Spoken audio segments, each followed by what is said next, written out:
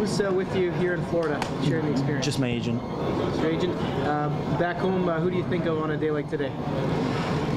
My whole family were nervous with me. My mom, my dad, my sister, everyone, my girlfriend, everyone was just cheering me on, texting me. Talk about your season in Sarnia with the Sting and just what that organization has meant for your development. Well, the Sting took a huge step compared to my first year, where we were a last place team and had pretty good playoff series against the great Erie team.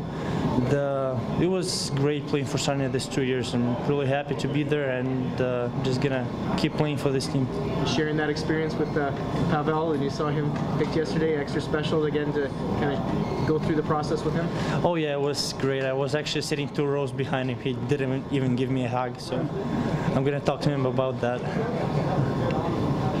Now, obviously, it's a long process here today, but you came over to North America as a young kid.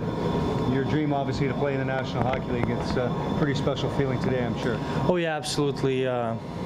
During the draft, I was really nervous watching it all the way through, but really happy. It's the best feeling in my life right now. Sitting there I know you were sitting there for a while. Is it just relief now? Of course, absolutely.